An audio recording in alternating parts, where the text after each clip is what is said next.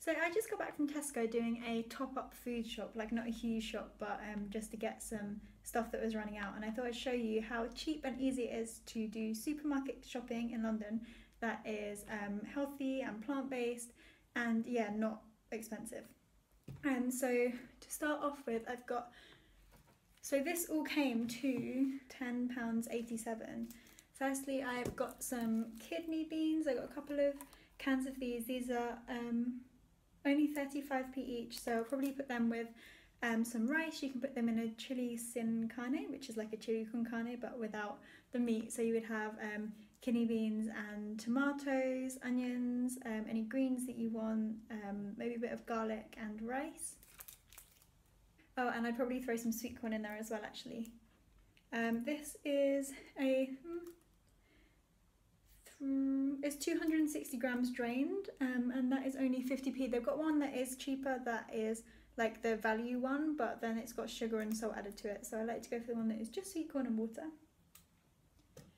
And then I got this Oatly. This is £1.40, which is about the like general price. I've seen it in most places for about £1.70-ish in like health food stores and stuff. So Tesco, it's quite cheap.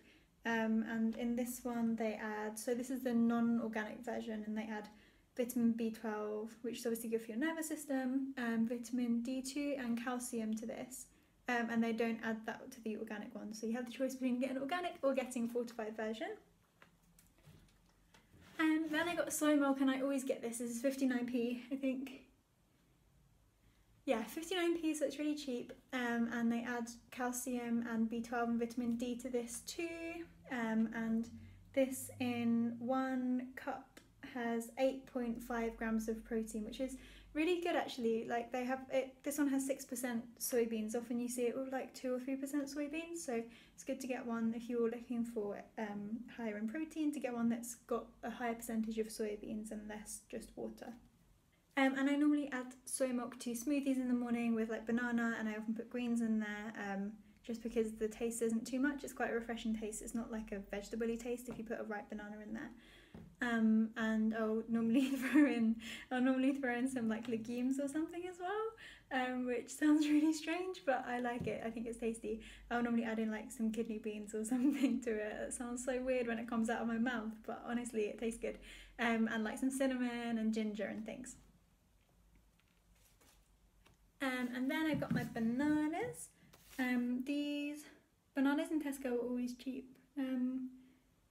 These were 90p for 1, 2, 3, 4, 5, 6, 7 bananas, so that keep me going for a few days. I normally have probably 2 ripe bananas a day. I normally have 1 in a smoothie in the morning, and then 1 around like lunchtime, or I have a couple of lunches, like second or third snack time. I'll put it on top of like some bread or something, and slice it up and maybe have some nut butter with it. I find that really tasty. And then I got a gigantic pack of shredded wheat, which I've not had since I was probably like 12 years old, but my housemate was eating it, and it just, I don't know, I really fancied it, and it's cheap and it's 100% wheat. This cost £2.18 and it's 30 biscuits in there, so that's a tiny amount of money and lots of carbs, and I like carbs. And then finally I got loads of, well, it's all melted now, but loads of frozen vegetables, and these are real staples for me. I love getting loads of frozen veg because it is so cheap, and apparently, so I've read, it doesn't make it worse if you flash freeze the vegetables. I don't actually know, but that's what I've read online, is that it doesn't matter whether it's fresh or frozen, it's still good for you. So yeah, I normally put spinach in a smoothie. I might like boil or steam some vegetables and have them with some legumes, or with some starches, with pasta for example, or I've got this really nice fusilli pasta that's made from lentils that I got recently from the Profusion brand, and yeah, I'll have that with nutritional yeast to make it kind of a cheesy pasta, and put some vegetables in there as well, and mushrooms. And these are, again, nice and cheap. Frozen spinach is £1.40 for 900 grams. I was growing spinach in my garden, but it's all gone now. So at the moment I've got kale and lettuce, and basically on the days when there's on the days when there's not enough lettuce or kale, then I'll add in the spinach. Otherwise I'll just take what I've got from the garden.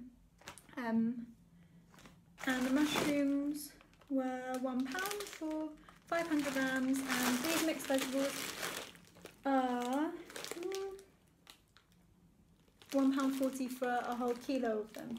So yeah, I just shopped and I thought, oh, that was really cheap. Maybe I'll show people how cheap it is to buy some like staple vegan food, because people tend to think that it's super expensive, especially things like alternatives. So like things like frozen vegetables, like everybody buys them whether you're vegan or not. You probably have some kind of frozen vegetables, whether it's peas and carrots or whatever in your freezer.